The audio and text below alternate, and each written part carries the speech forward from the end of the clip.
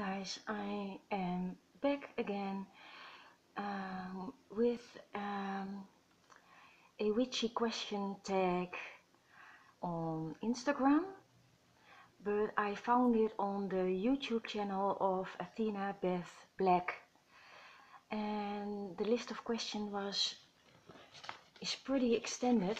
It has 25 questions to answer. Less than the 77 questions for a witch, and the questions I found were really interesting. And since I am mixing Chica de Podenco, my dog, her videos with my own about clothes, DIYs and witchcraft, I decided to hop in and do this as well. What type of witch are you? I don't think I'm a type. I think I'm very old school as for witchcraft. It's very weird. My grandmother was a witch. She mentioned it to me several times, and she always told me that witches could be old women or girls with green fingers working in the garden and doing their rituals and spells while working in the garden, getting rid of weed or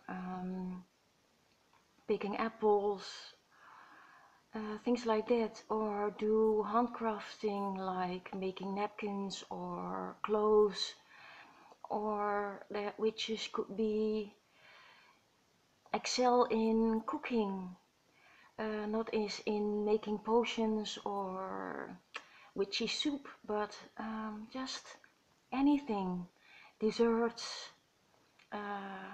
quiche Lorraine, potato gratin,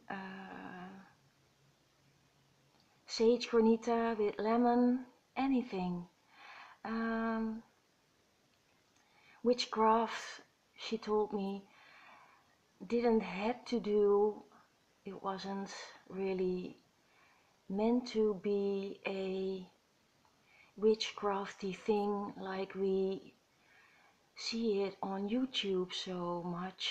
So I'm sometimes a little bit confused about what kind of witch I am. I have an altar, I have a book of shadows. My grandmother had books, lots of books, and all scrapbooks. It could be about knitting, it could be about cooking, and these were her magic books.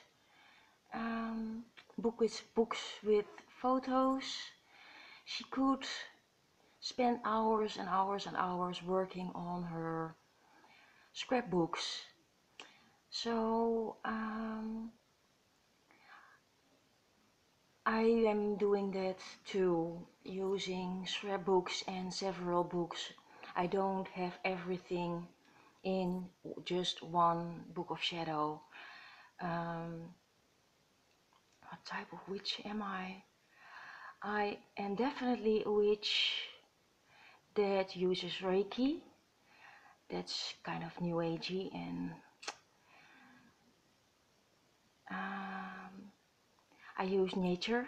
I work with nature a lot. I have an animistic side to my witchcraft. That means I believe there's a soul in things that other people consider dead or speechless or brainless. And voodoo is another thing I like to work with and learn more about. Voodoo isn't always black and scary, and it can always and at all times be used for good things. So the animistic side, my grandmother's teachings, uh, Reiki, Voodoo, a lot of things mixed together. And I'm not a type, I think. Can you show us your pentacle or pendant or other sacred symbol of jewelry you wear? This is my pentagram pentacle um, with a snake through it. And the funny thing about this one is I wear it a lot, almost every day. And here in the Netherlands, um, I never had any comments about it. Nobody looks at me like I'm a strange bitch or a new age fanatic. But in all my, I can try take it off and let you show a bit better.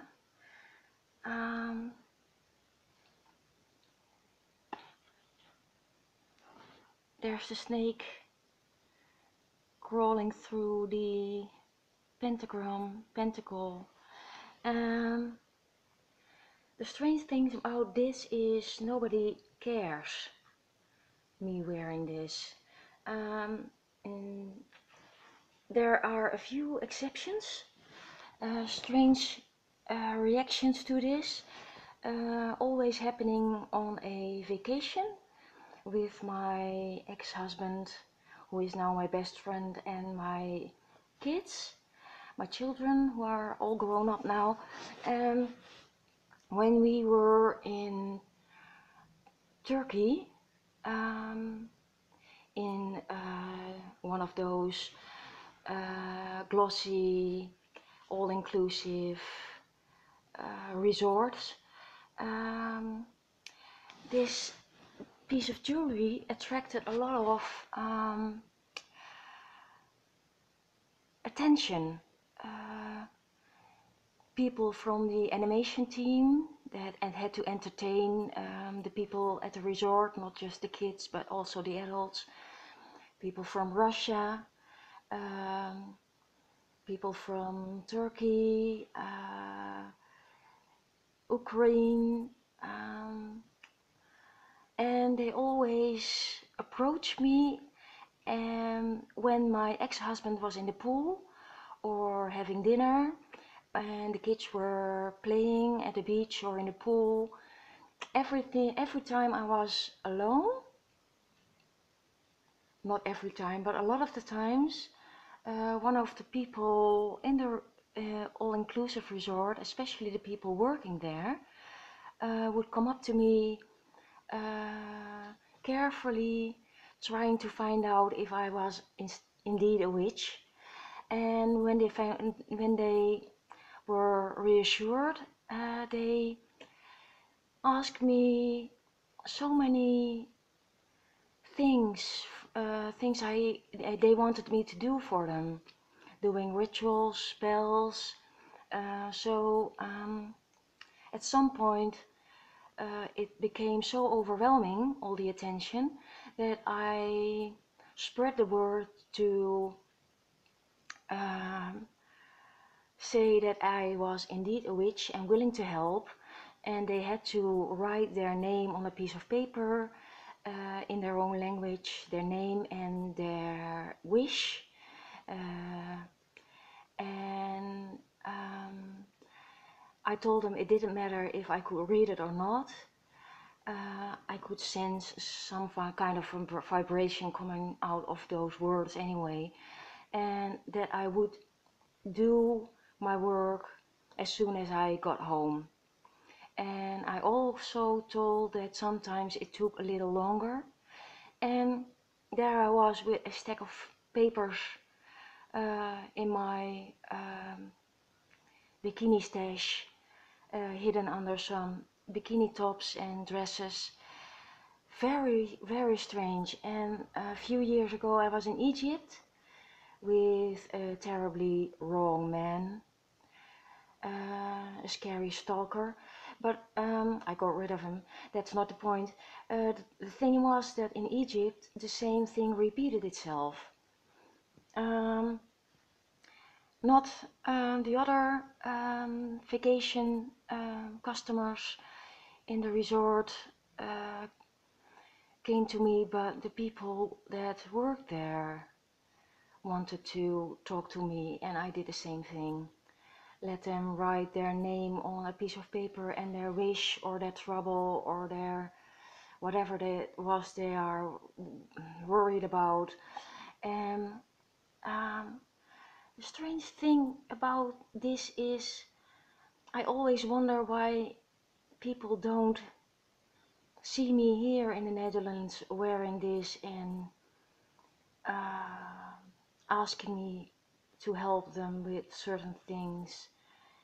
Uh, to me, it feels like people in Arab countries are honoring witchcraft more than maybe they are scared and careful. They always found a safe moment for them when I was alone. So my kids are beautiful, my husband is my best friend, so they could have just uh, have a chat with me, but they always approached me when I was alone. Not in the Netherlands, always in Arab countries. So funny. And as soon as I got home, I just took one paper after another and started working with whatever they gave me. Have you considered joining a coven or a circle? Joining no and creating again no. I'm not a people person. Um, I don't know why, but I have a problem with women, or women have a problem with me. I don't know what it is. I feel so strongly about women um, having to stick together and support each other and just be each other's cheerleader, but for some reason it's a bit difficult with me and women. Uh, I'm not a people person, so it's probably my fault. Um, 5. When and how did you first found out about witchcraft or Wicca? Witchcraft, I was introduced to witchcraft thingies by my grandmother. When and how? Whenever she had the time to talk to me, or when I was a bit older, I could visit her with the kids and have tea and chat about all kind of subjects. When did you first realize you were a witch, and what made you realize that? I never realized I was a witch. It was a natural thing. I was just being me, not a type, not a witch, just me. And because there was no broom closet, I was terribly naive, and it pissed a lot of people off in my old neighborhood. And I didn't know what I was doing. I was just doing what I was doing all the time, all those years. But at age 30, I think, people in the neighborhood, neighbors, would look at me and say, I know what you're doing. You're evil. And I don't want you to come near to my children. And I think that's what was causing all the gossip in my neighborhood. I don't know. It was me being so open. There was no closet, so I wasn't in and I wasn't out. Um, they started to hate me. I don't know what happened. I was only trying to just be a good mom and help raise some children from Syria who had a hard time, and trying to be some kind of mother for the whole group. So to encourage them to play together instead of starting fights all the time. But those fingers, you're a witch, I can see through you. I know what you're doing, and it's bad, it's evil, you're going to hell. And that's when I realized I did something that was either new agey or witchy. Witchy, of course. How old were you when you started? As soon as my grandmother started telling stories about her childhood, her mother, her experiences with being in a boarding school. I don't know how, she was in Switzerland, very young, and there were other girls interested in doing seances and things like that together. Talking with my grandmother got me going. What was the first spell you ever casted, and did it work? That's an easy one. It had to do with marbles. I was crying my eyes out, having lost all my marbles in playing games, and with the help of my grandmother, I never lost any marble after. So I think that was the first spell I casted with my grandmother. Have you ever had a spell fail or backfire? No. No, I don't think so. Where do you feel your power comes from? That's a very difficult one. Sometimes I'm sure the power comes from within, from my heart, from my feet, my belly. But sometimes there are deities that, especially Luke, had a tendency to take over my being, going all protective and warrior-like. So I'm not sure when deities work with me or when I choose a deity to work with, or for example, full moon. Everybody gets influenced by a full moon, except you don't know it, but when you do, you can just work together with the moon phases. So where do you feel your power comes from? That's not too easy. Which element do you feel most connected to? I would say fire, for power and cleansing, but water it's hard to choose. It's such a difficult question. But I'd say fire. My first reflex is to say fire. What is the first witchy thing you ever bought? It's either my pendulum or a deck of cards that had to do with dolphins. When I had kids, sometimes I had with those questions. Being a mom, you always have those alarm bells going off, and you want to tap into what's happening with your child. When a child says, I have a stomach ache and it hurts, you never know if it's really the stomach or something else. So the card deck and the pendulum help me in the right direction as for helping my children. What is the name of your favorite tarot deck? I'm a witch without a tarot deck. I don't tarot decks. I have a set of those cute round dolphin cards I use.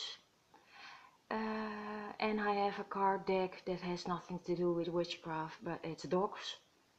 It's all lovely cards with dogs on it. What are some of your favorite herbs, incense and crystals?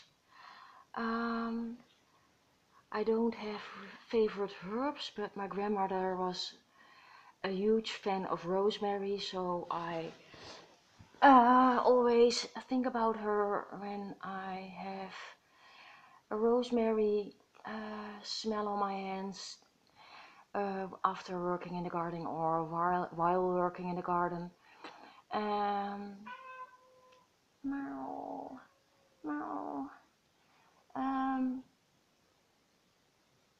Herbs, rosemary, absinthe is a good one. Crystals, not really. I have a few favorites. Oh, here it is, my big rock. It's not a crystal, it's just a big rock I dug up at age 3 in the garden of my parents. Yes, that's my favorite rock. How do you feel about witches depicted in books, movies, and TV shows? I most of the time I really love it. A TV show like Grimm with Fuchsbaus and Hexenbeast and Zauberbeast and the Grimms, of course, and um, that's my favorite TV show. I used to be into who wasn't Supernatural, but I tried it a few weeks ago. I grew out of it or something. I'm too old. Um, that was question 16. Question 17. Do you ever doubt your craft? No, I don't. Have you ever experienced a spiritual burnout?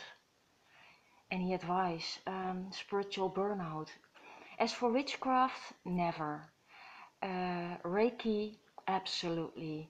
All the new age stuff like yoga, palm reading, tarot classes, intuitive programs. It's not my thing. And Reiki teaching, I use Reiki, but teaching with all those helpless, hopeless, attention-seeking people, not all of them, most of them, I narrowed it down to a few favorites who I still love. And I have them on Facebook, and I absolutely, every time I see they posted something, I try to radiate as much white light towards them as possible.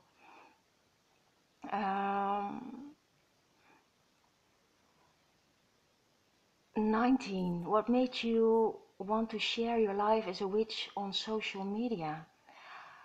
I really don't know. I was working with Chica, and I saved Chica's life. She was in a killing station, and after about a few weeks in a foster home, I fell in love with her when I visited her, and she saved my life. She totally, when those neighbors were so hateful towards me, became so hateful towards me, I found a closet and I jumped into it and decided I wouldn't come out ever again. But Chica helped me come out of the closet because of I have a dog. She's a Podenco and she loves to walk. Not a 15-minute walk, but 20 minutes in the morning up to 30, 2 hours in the afternoon at least. Most of the time it becomes a 3-hour walk and a 30 to 40-minute walk in the evening. Brought me back into nature. Walking a dog is very grounding, and every time she is digging a hole or catching a mouse, I just look around and see this herb, dandelion, sage, honeysuckle, rosemary, wild berries, and it got me back into the witchcraft game. Hi. Hi cutie. Kusje. Lieverd. And I started a YouTube channel, Chica de Podenco, to keep a diary about my dog, to upload all the things I was doing with her, going to the park, going to the forest, going to the market, and automatically I started videoing me as a witch, and now I'm on Chica de Podenco, her YouTube channel, with a witch video. So it's dogs and witches on my channel. Tell us something, 20. Tell us something you know that you wish you knew when you begin walking your path. I wish I knew there was a closet to hide in, and a closet you could come out with, going in, going out, going in, going out. But for me, there wasn't a closet, so I didn't know how to hide when necessary. With all these, in my old neighborhood, all those Christian people, with their, I know what you're doing, and very scary experience. I'm glad I moved out into a new home with a few ghosts, and I'm so happy here.